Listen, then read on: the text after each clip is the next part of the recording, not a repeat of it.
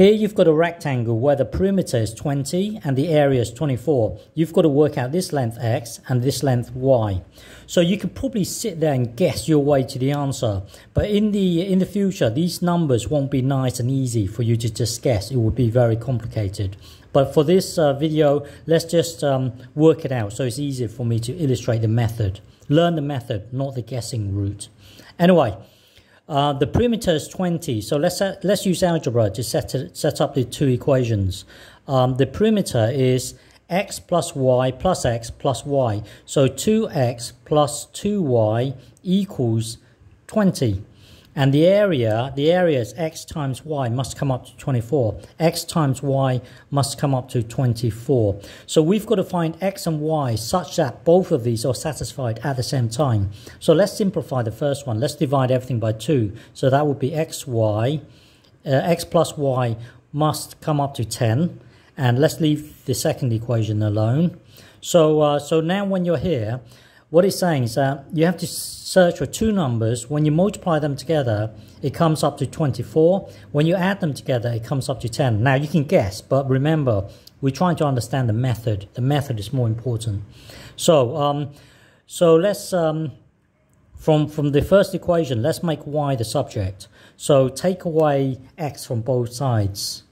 So that will then give us this. So remember, y, so this is saying the same thing.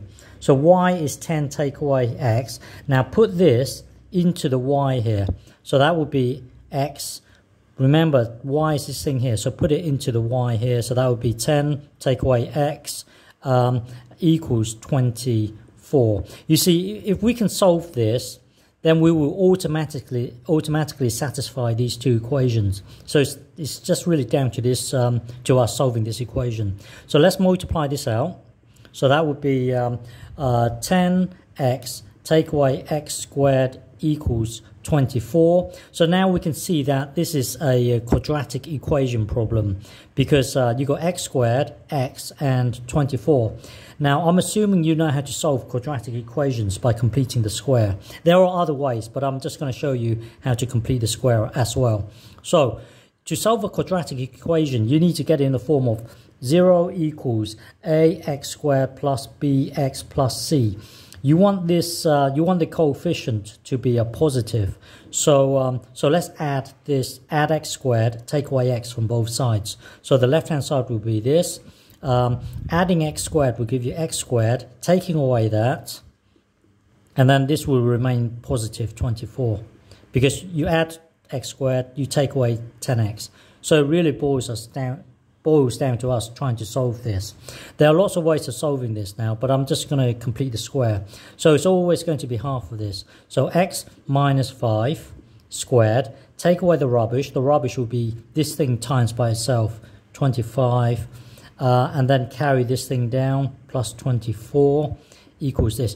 Well, I'm assuming you know how to do this step. If not, then you've got to research.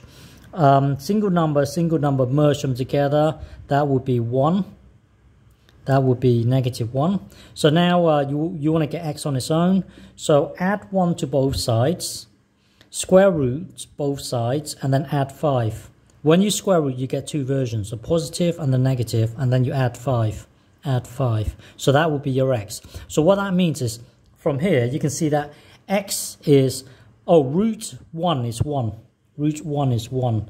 So x would be, there are two values of x. X could be 5 plus 1. So x could be 6, 5 plus 1.